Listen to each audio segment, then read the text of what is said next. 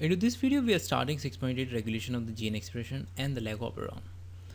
This is all about the regulation of the gene expression. We know that if you want to express a protein, if you want to express a gene in terms of protein, so there can be several steps in between them, and you can regulate this process onto either of the steps. The process that you are looking at onto your screen right now belongs to eukaryotes.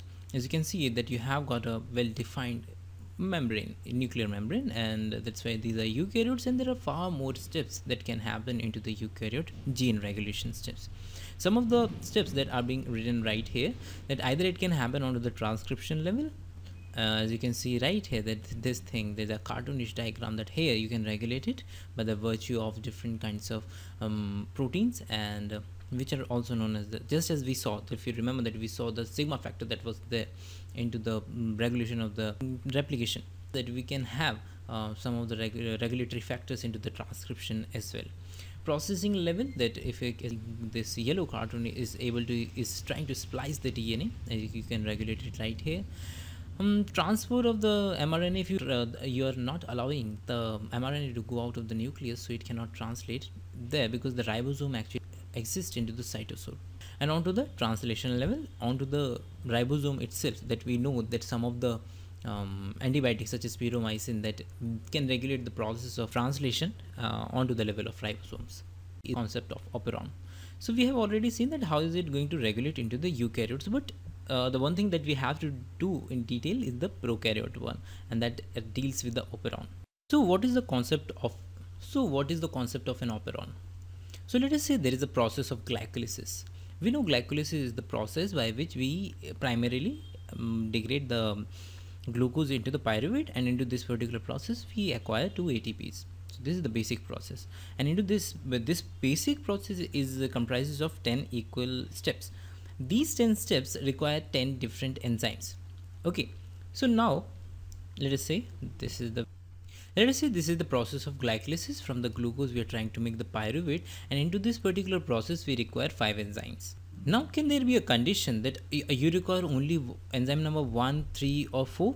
No, either you require all of them to carry out the process, or you want none of them. So this is the same idea that is being exploited by prokaryotes, that if there is one metabolic process, and into one metabolic process there are several enzymes that are acting into this metabolic process, then they are going to express all those enzymes or all those proteins in one go.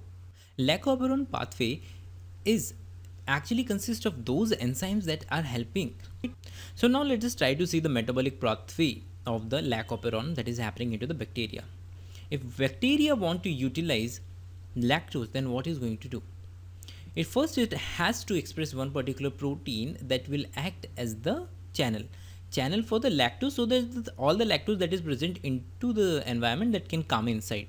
So there is number one protein which is permease. Okay, so this first protein that it needs to express. The next protein would be that obviously that lactose is a disaccharide you require to break it up. So to break it up we have got 2 enzymes, which is beta galactosidase and transacetylase.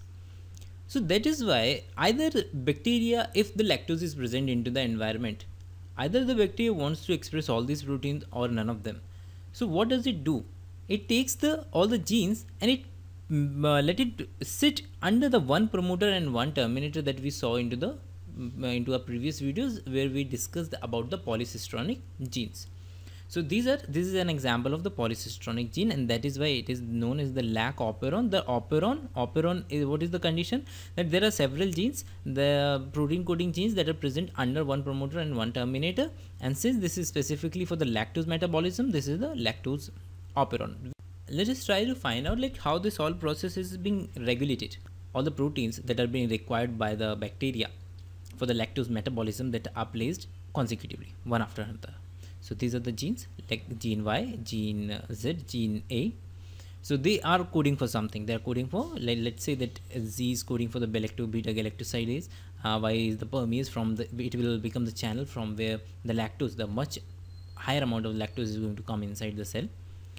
And this is present under one promoter, as you can see, under one promoter, and there has to be one terminator somewhere around here. So this will be the terminator. So one promoter and one terminator and in between them there are several proteins, gene of the proteins. One additional thing that you can see right here is the O, and O stands for the operator. Okay, so it is going to operate the situation, it is going to operate the whole lag operon, whether will it be allowed to express or will it not. Now how is it going to do it? You can consider it just as like a switch. Okay, so now if a protein, let us say this protein was a repressor. Okay, now repressor is a very general name. Let us say these are two proteins that are bound onto the DNA. Now what can they do? First, let us say this is the protein which first goes on to the DNA, it binds over there, and it helps the RNA polymerase to recruit. So if it is helping RNA polymerase to recruit onto the DNA, after which the transcription process is going to happen, this protein is known as activator. And if it does not allow it to bind onto the DNA, then obviously it is repressing the sequence, then this particular protein is known as repressor. So as you can see that we have got a protein which is known as the repressor, and this repressor protein can bind with a sequence, and this particular sequence is known as the operator. If the protein is able to bind over there, it is acting as the repressor because it does not allow RNA polymerase to come onto the surface, and it cannot bind and start the transcription of the gene. This particular repressor itself is a protein, so it must be getting translated, or it must be getting synthesized by some other gene. So this is some other gene that you please do not consider that this particular gene is just adjacent to the lag operon. It can present somewhere else. It is just to show you that there is a promoter, there is a gene which is known as the I gene, and I gene is going to make the repressor protein. It can present somewhere else as well. Now what can happen? Let us say that if there is lactose present into the environment, if there is some lactose, obviously the bacteria will sense the lactose and it will start to synthesize all those enzymes that are required for the lactose metabolism. Now what can happen? This lactose can bind to the repressor. Into this particular condition, this lactose itself is acting as the inducer. Okay, why is it acting as the inducer? Because ultimately lactose itself is inducing the expression of the genes that are required for its metabolism. So that is why in this condition it is known as the inducer. Now inducer can go and bind to this particular protein, which was the repressor protein. Now if it is able to bind the repressor protein, now repressor protein is unable to attach onto the operon. Now what can happen? Now easily RNA polymerase can come and bind onto this promoter, and it can start the synthesis of this lag mRNA. So this is how, very simple process but very elegantly done into the prokaryotes. Number one point, that please arrange all those protein that you require into one metabolic pathway under one promoter and one terminator. This will be the genes, gene A, gene B, gene C, gene D. So do all the enzymes that belongs to one particular metabolic pathway, let them come under one promoter and one terminator. Now this will make the process much more efficient. So this is the brief introduction for the lag operon, and so as you can see that this repressor is binding onto the operator. Okay, so what is it doing?